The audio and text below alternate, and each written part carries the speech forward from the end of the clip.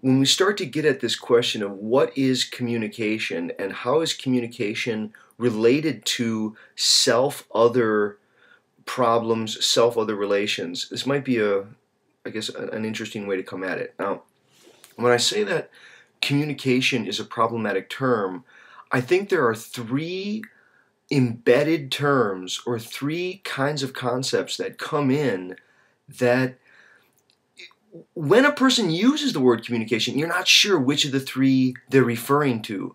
And because of that, it makes for, I guess, just slippery wheels at certain places. But it's the more that people could get at what are those three, I think the more that we can get clear on what is a self, how does self relate to society, and, is society simply an abstraction? I mean, are individuals the only thing that's real?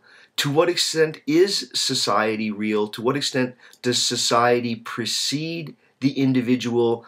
To what extent is, I guess, the collective mind the reality and the individual mind an abstraction from that?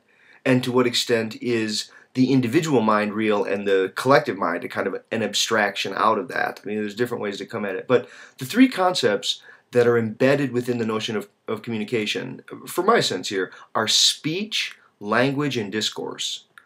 So if I say speech, language, and discourse, all of them, I guess they're related to this concept of communication. That when we communicate, we're potentially engaged in some form of speech, some form of language, and some form of discourse. And I think one way to cut at it is to say that speech refers to the organismal gesticulations and the possibilities of meaning within a body whose capacities for meaning and significance are partly in sound and in making sound and in being able to, I guess, animate things in a certain way, to use the body in a way that makes sound with meaning and significance. And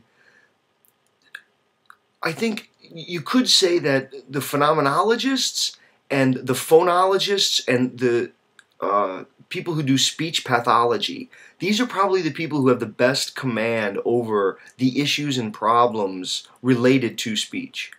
When you move to language, language is something much more complicated than that. Not only is there spoken language and written language, and we get into the problem of writing and literacy, but you get into all kinds of problems of grammar and syntax and different languages and the evolution of language and the way that languages are, they're a remnant of others, of a third party that slide between the two people who are speaking. So as two people are speaking to one another, if they're using language, assuming that they're using language, the language that they're using is like an unseen other that slides between, and it's a archaeological and historical record of past meanings and significations. And the language itself, it has, I guess, objective properties that are independent of the speaker. That is, the speaker, as the speaker speaks, the speech is part of the embodied act. It actually has production that's part of the embodied utterance, or part of the embodied motion, the embodied movement. But language, as you move toward writing or as you move toward an abstract system that has certain kinds of relations and, we'll say, kinds of syntax that are more than the accumulation of any particular set of utterances, that somehow there are rules that develop up that can be applied to an original case, and it's not just a repetition of something that you've already heard. And now when you get to something like transformational grammar, when you move to there, you start to get to this fuzzy line of, is this language, is this speech? And again, some of it gets very fuzzy.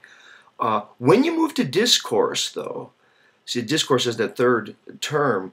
Discourse seems to be socio-historical.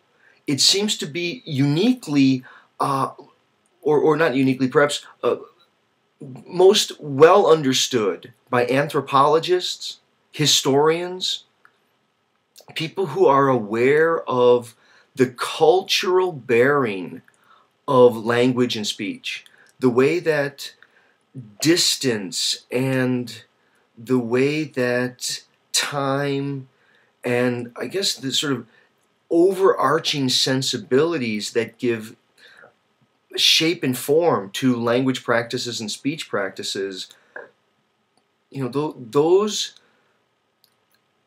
they evince a kind of sociality at a different level. And so I guess what I'm trying to get at is the question of how does the individual relate to the social is very complicated. We could say, well, individuals relate to society in that, people communicate.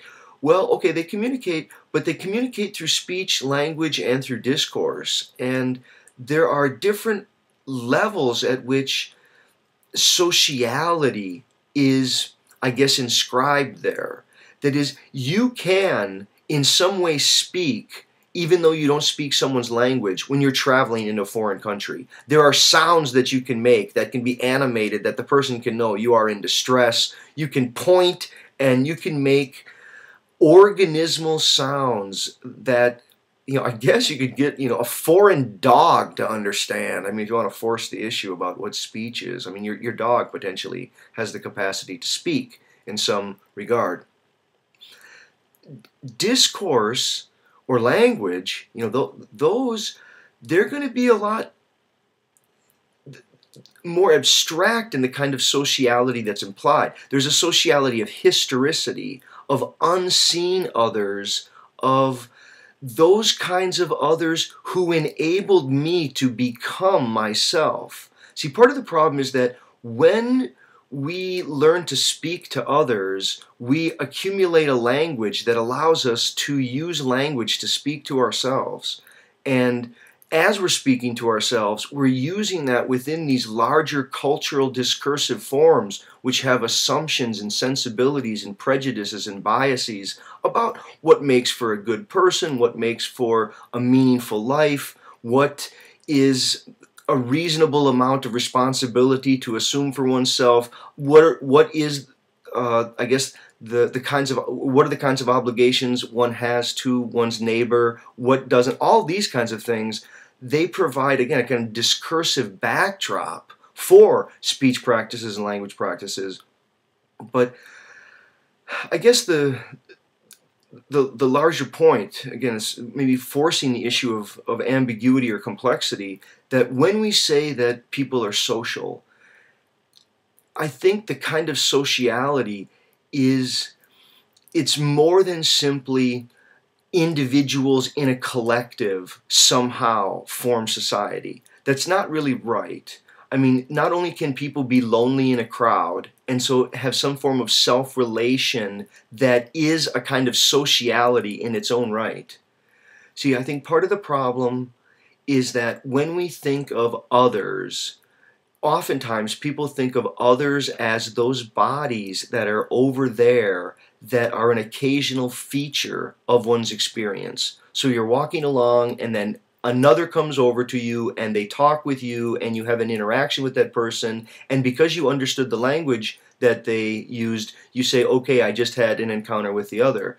But the other is actually a condition of one's existence. They're not just a feature of experience. Again, it's a condition of existence. And to that extent, my own self-awareness is dependent upon unseen others that we call history or society or culture, or maybe even, those intimate now dead others who are part of one's own self-awareness, one's own sensibilities in the world. And, there are, I guess, different ways of understanding sociality where you don't get into, I think, a very simplistic problem of thinking that the society is real and the individuals are abstractions, or the individuals are real and then the society are abstractions. I think both of those are problematic ways of understanding it. There seem to be self-other relations as conditions of existence at multiple levels, and you can shake it out when you see things like the way that the word communication just slides ambiguously between and through those terms of speech, language, and discourse. Okay, thanks.